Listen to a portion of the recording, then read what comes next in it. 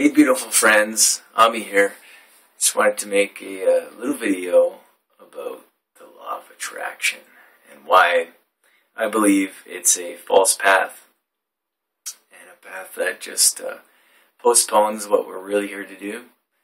I don't believe that we're here to attract things, and well, I think that is a byproduct of clearing your consciousness, cleansing your impurities, and becoming more centered in your heart, in releasing yourself.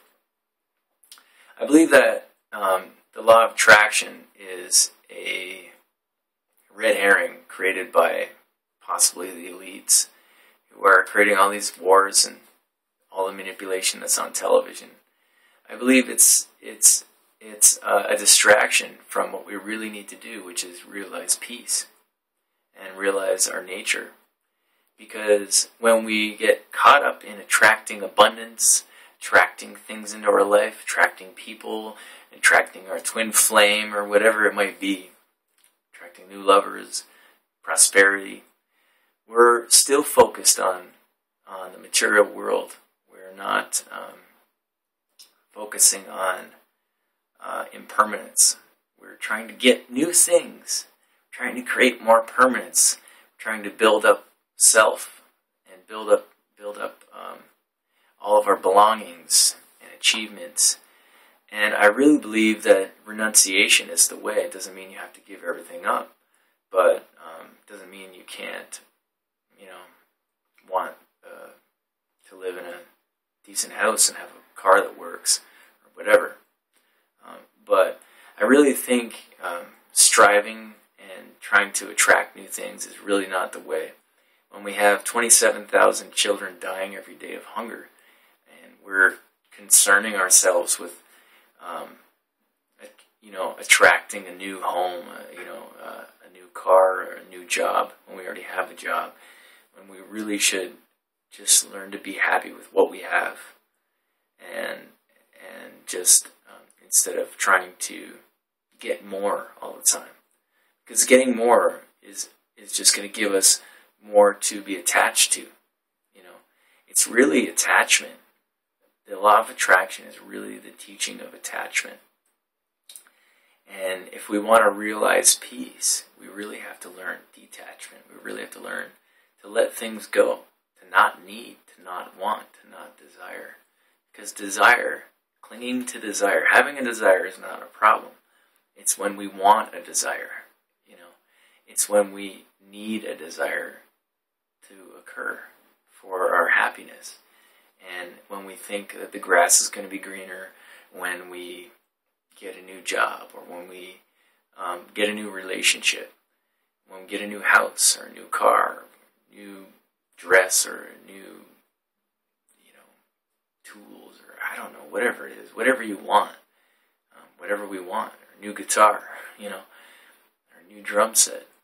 Really, what we need to do is find out what we actually need to be, to do our work, to live peacefully and have enough food and sufficient shelter and ability to get around. And I really think we really need to change our perspective and start looking to the rest of the world and seeing, what can I give instead of what can I get?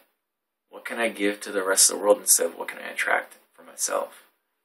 And really, there's nothing wrong with making a lot of money. But when it's, I need to have this certain amount of money to retire, or I need to have this certain amount of money to build a nest egg, or to feel secure, or to be happy. I need to have $1 million. And I know a lot of people, and I'm not bashing anybody because I've done it myself. Well, if I have a lot of money, then I can give more. The truth is, if you're not giving now, you won't give any money when you have a lot of money. And it's a sad thing. Because if that was the case, then, there would be no hunger. There wouldn't be any starving people in the world. I think we need to focus on giving first instead of getting. Giving more than we get. Not to say that we give everything away so we don't have anything, so that we can't survive.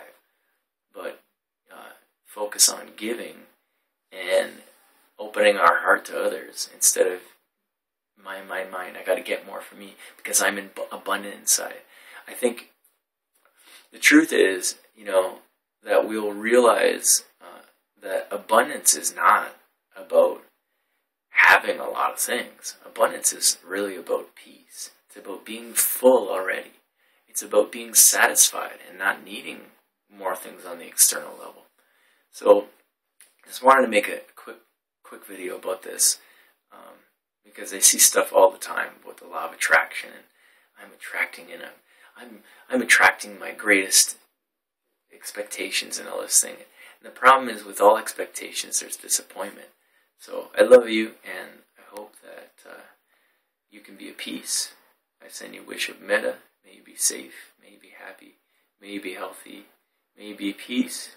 And may you be satisfied with what you have. And may you give what you can and what you feel you're able to others to help this world so that everybody can have a sort of level of safety and normalcy and just peace and happiness.